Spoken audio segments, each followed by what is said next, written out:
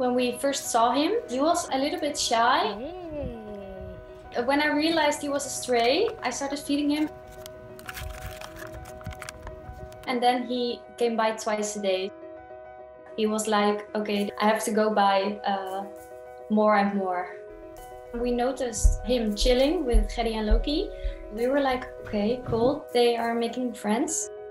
Because we thought he felt safe with us, we decided to build him a little house. We went to buy wood. We bought something for the roof, so we could build him a nice space. And then my boyfriend finished it. We put it on the roof next to Gerry and Loki's cattery. He knew it was for him because after like an hour he was already chilling on the rooftop of the house. Later I realized he was actually injured.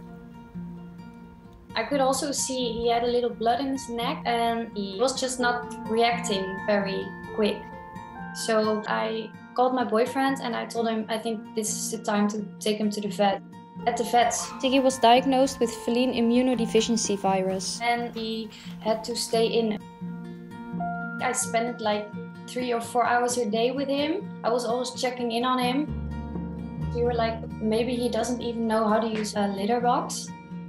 After a week, we decided to release him from the room. He got to meet Gerry and Loki again, and it was like they knew each other a long time.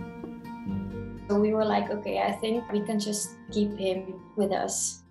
At first, he was frustrated because he wanted to go outside. So he was at the windows, like, I can do it on my own, it's okay. Later, I was like, what are these noises? This must be Ziggy.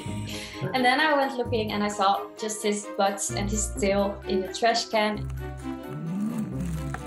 And I totally get that. I mean, he always had to search for food. I was in the kitchen and my boyfriend was like, I think Ziggy just stole a tomato. And I was like, a tomato tries to snatch anything he can get. Gerry and Ziggy just get along so well. It's like their brother and sister. And I was hoping for that as well. Cute. I want to make sure he is as comfortable as he can. It just makes me very happy when he's laying down on the couch or in front of the fireplace. This is what we did it for, just to give him love.